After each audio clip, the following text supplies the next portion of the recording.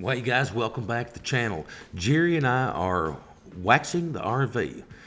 I saw this product on YouTube and it works great. Now this is only the second coat that Jerry's putting on now. It's called Zep. It's a product that you can buy at Lowe's. It is $25 for a gallon, but Jerry and I probably didn't use 8 ounces of it today, and we did probably almost half the RV. Now you can see here, this is, I believe, his second coat on the bottom.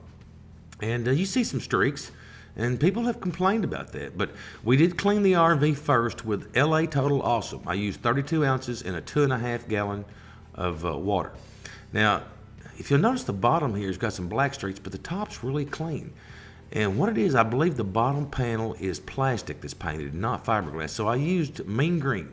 You can purchase this at Dollar General. You'll see an area here where I just did a test spot and it cleaned it really good. So we're going to do the bottom panels tomorrow and get back to waxing.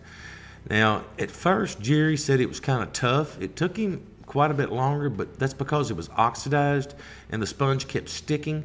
But he said by the time he got to the 4th coat, he said that thing was just gliding. And I believe it was, because he was getting a lot faster at it. So it must have been a lot easier. It doesn't take much. Just take your time, kind of like painting something with a spray can. Just spray lightly and then do another coat, and then lightly again, do another coat.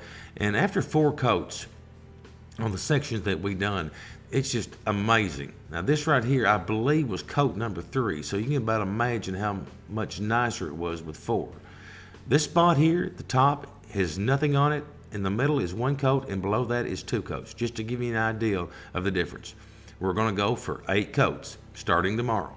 So if I get a chance and I can do a follow-up, I will show you what's going on. Thanks so much, guys, for watching.